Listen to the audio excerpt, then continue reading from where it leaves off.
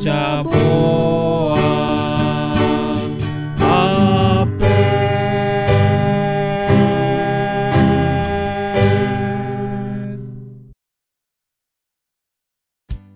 Pa, selamat Hari Ayah. Loh, ada apa ini? Memangnya kapan Hari Ayah? Hari Ayah sedunia dirayakan tanggal 20 Juni.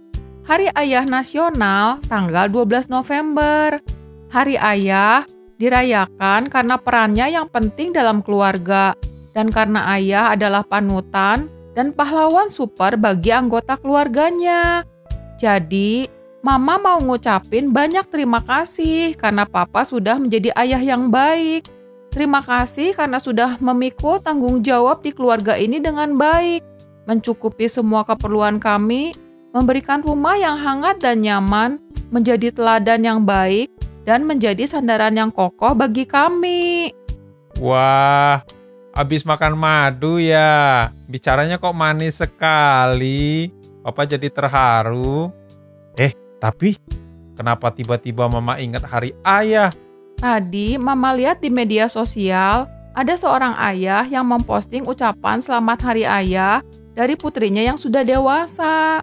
Putrinya itu berterima kasih karena walaupun ayahnya sejak kecil sudah menjadi anak yatim dan mengalami banyak penderitaan karena ketidakhadiran seorang ayah dalam hidupnya, tapi ayahnya tetap berjuang untuk memiliki kehidupan yang baik dan berusaha menjadi ayah yang baik bagi anak-anaknya.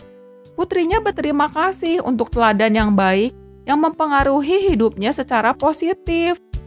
Mama terharu dan bersyukur untuk orang-orang yang mau berjuang untuk kehidupan menjadi lebih baik untuk generasi berikutnya. Karena di luar sana banyak pria yang menderita karena ayahnya. Lalu ketika dia menjadi seorang ayah, dia melanjutkan pola yang sama dengan ayahnya sehingga penderitaan terulang di hidup anaknya. Peran ayah dalam keluarga memang penting sekali.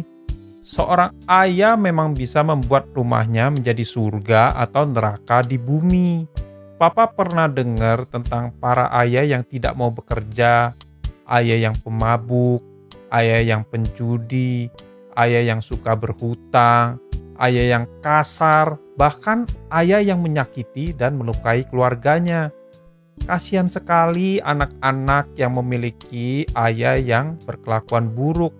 Langit seperti runtuh dalam keluarga itu. Tidak ada perlindungan dan tidak ada kehangatan. Hidup menjadi sebuah penderitaan karena ayah yang tidak berfungsi dengan baik.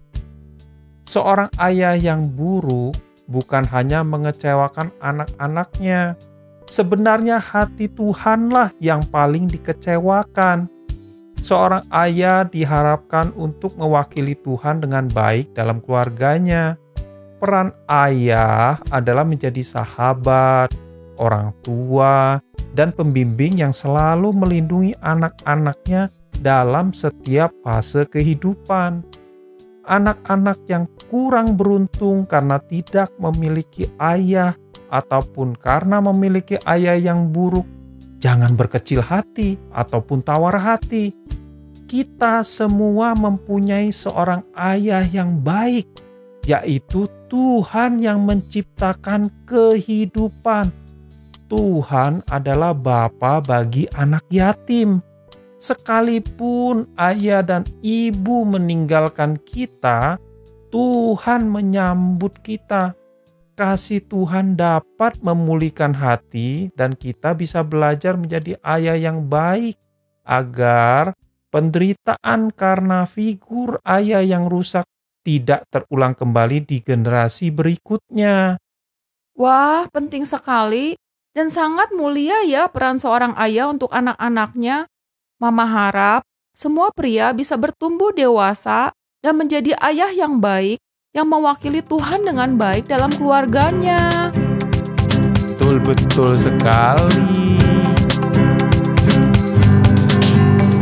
Ayah adalah panutan.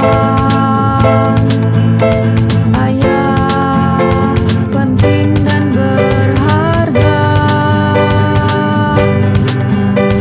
Ayah adalah